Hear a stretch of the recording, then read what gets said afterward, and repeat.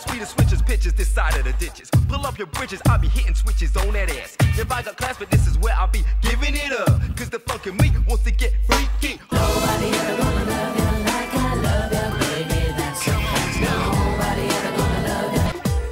There's nobody like me. Gotta have some, gotta give me some of that. Gotta have some, gotta give me some of that. Gotta have some, gotta give me some of that. Gotta have some, give it up, give it up. What's up, everybody? UFC President Dana White here.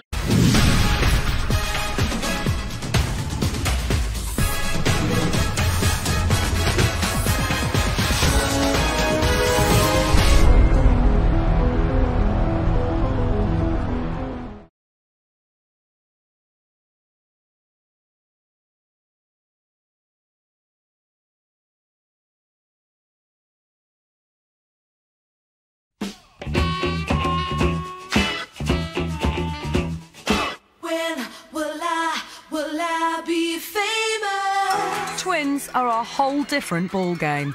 That's a natural selling point if ever there was one.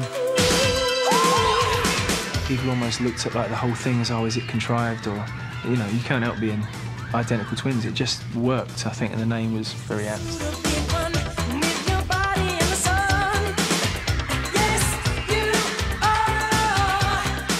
You can see why, if you're a manager, you're going to say, wow, there's great. Two good-looking brothers, the girls will love them, we can dress them up. They had an alien quality about them. They looked rather perfect, and they very much worked hard to portray that the relationship between them was also one of perfection. We didn't audition for Bros. I mean, we first started playing in bands together when we were 12 years old. We had our first band. We were called Caviar. We didn't have a fucking clue what caviar was, we just knew it was expensive. And when we found out it was fish eggs, we were like, okay, drop the name.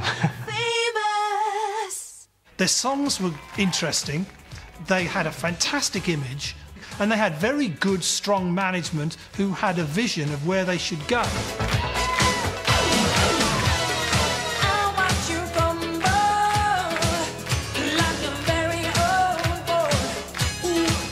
Told what to wear, they were helped in how to find the right clothing. They looked manufactured. Then if you're the brother and you're the twin, it's purely just DNA, it's just coincidence, there's nothing set up about it. Tell that to a no-nonsense John Stapleton. But in fairness, you are quite carefully marketed, aren't you? I mean, to be honest about it, I mean, it's skillful, and I'm sure many people admire it, but I mean, it's also, well, some would argue, a little bit callous. You tell him, Johnny.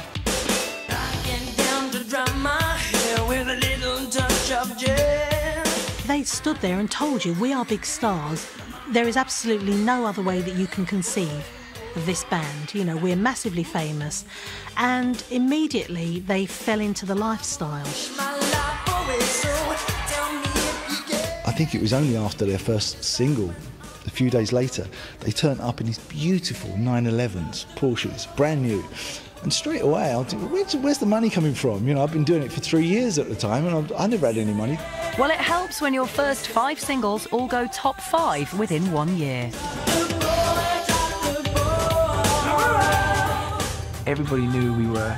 That was like the epitome of rock and roll. We landed by helicopter, 10,000 people waiting for us. That was like what we did. It was always larger than life. It was always mad. I did a radio program with them, and I really liked them. They were great, you know. I mean, we couldn't have come from more opposite sides of the musical spectrum. They couldn't believe that all this had arrived, and they were saying that they couldn't sleep at night because there were so many girls outside their flat 24 hours a day. The enthusiasm of the crowds outside has been enormous today. How are you going to get through life being screamed at like this? It's terrible. It's really hard. There were so many girls, the boys didn't know what to do with them until they hit upon a plan. They had a dream to fill Wembley Stadium. And that, I think, was the ultimate symbol of their tenacity as brothers. They dug their heels in, it was what they wanted to do. I remember me and Luke were sitting at the back of Wembley Stadium looking at the stage and thinking how small it looks, and that was a monstrous stage, you know. Luke was the drummer, so not only was he officially the backbone of the band, but there's this real ease on stage when you got your brother literally watching your back. When I'm at the front of the stage, you literally see the whites of their eyes. Sometimes you feel, you know, their sweaty hands, and it's just so much more tactile. And I think that being a drummer, his experience of the whole thing for him, after a while, was just like, no, I need more than this, you know.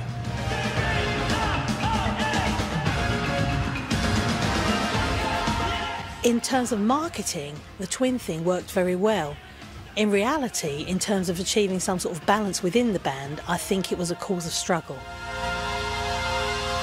The twins then did what so many boy bands have done before. They rebelled against their management and decided to do their own thing.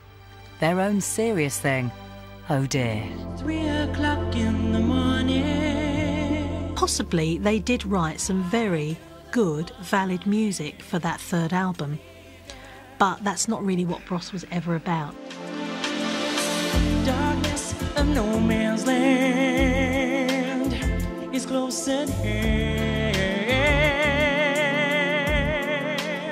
When they really wanted to stretch their wings as musicians and creators, they couldn't break through that barrier of the hype.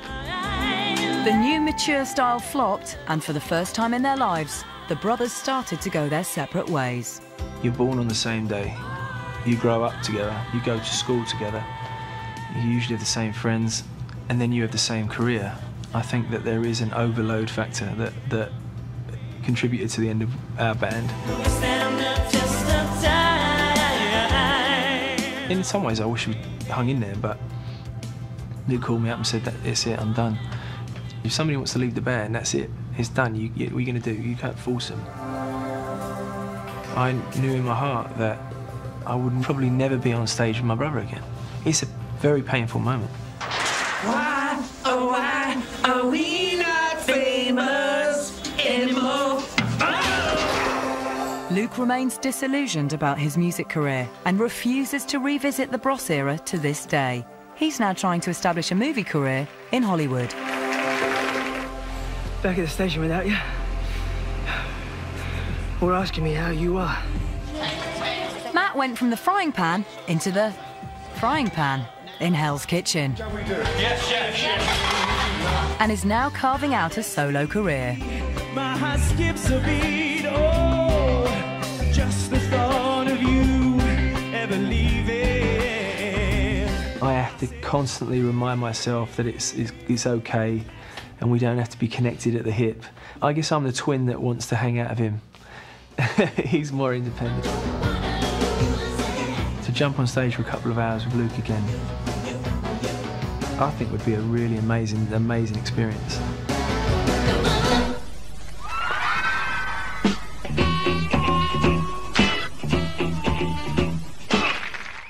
Many of our lives are controlled by others. They look up for themselves as our nation's brothers. We listen to our mothers, we listen to our fathers. When do we get to listen to ourselves? We know it's wrong, but never